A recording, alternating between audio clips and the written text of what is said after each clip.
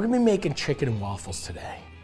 We're gonna make some beautiful, shallow fried, crispy fried chicken. Beautiful waffles. And I'm gonna make them thin. I want the thin roundies, not these big Belgian fucks. No disrespect to the Belgian fucks out there. We got buttermilk. We're gonna take 1 egg. Perfect. A couple squishes of some hot sauce, your preferable one. I like that. We're just gonna do right into the wet and then into our dry.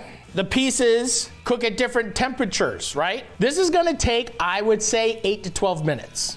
I think I can mix a couple ingredients together. This is just a nice batter. And now we're gonna add our wet to our dry. I can smell the cinnamon. Look at that. I'm impressed. I'm happy. We have our fried chicken. We just made chicken and waffles. Why don't we have one together? Oh my God. It's Sunday.